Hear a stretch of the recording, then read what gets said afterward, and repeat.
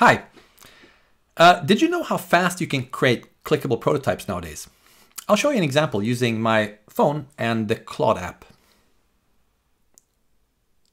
So here's my lovely little sketch. And I'm going to ask Claude, build it. All right, there we go. Claude is now going to build it. Note that this video is not sped up in any way. I've recorded it in real time.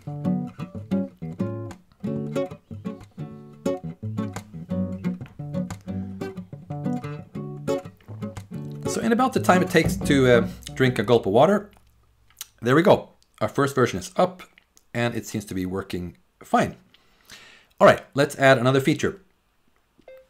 How about deadlines?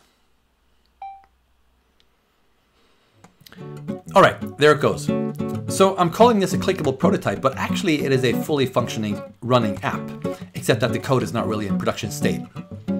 But it works, and it would have taken a long time to do this manually.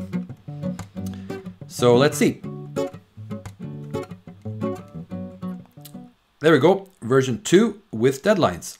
So we'll add an item and we'll give it a deadline. Oh, a pop-up even, that's nice. And yeah, great.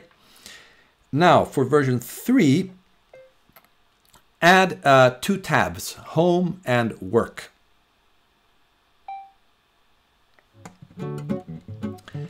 All right, there we go. And the nice thing with this is you get more time to drink water. So is this a 1 gulp feature or a 2 gulp feature? Guess we'll find out. 2 gulps? 2 gulps, okay. That was apparently enough. And let's add a work item. So let's set a deadline to it and say we got to do a meeting.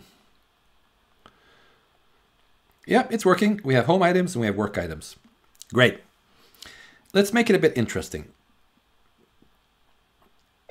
Make it angrier. Okay, pretty vague instruction, but let's see what it does with it. And this is the interesting thing, because prototyping is now so cheap and so fast, so you can just try lots of crazy ideas. Okay, more water.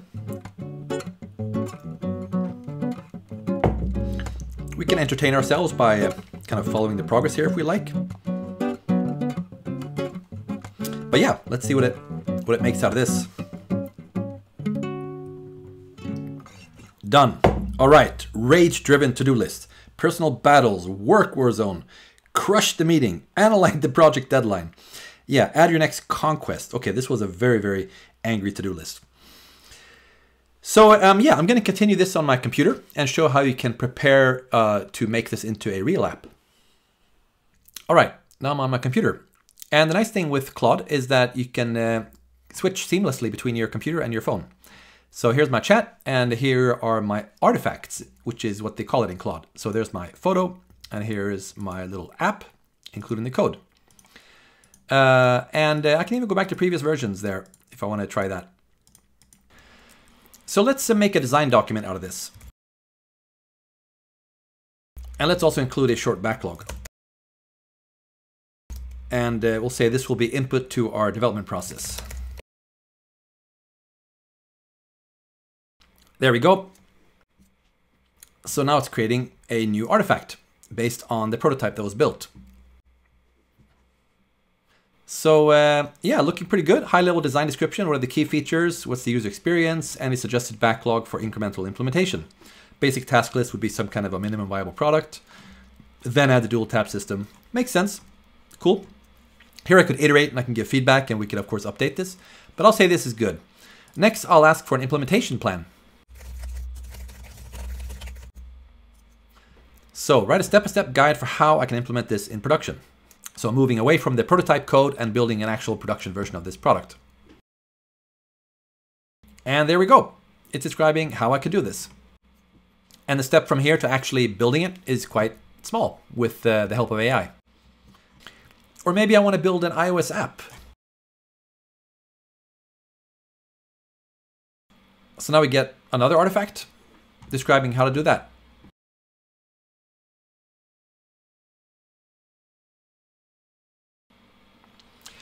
So yeah, pretty impressive. In just a few minutes, we went from this photo to a running prototype, in fact, multiple versions of a running prototype, and got a design document, including a ordered product backlog, and even 2 different implementation guides, one for building a web app and one for building an iOS app. Pretty cool.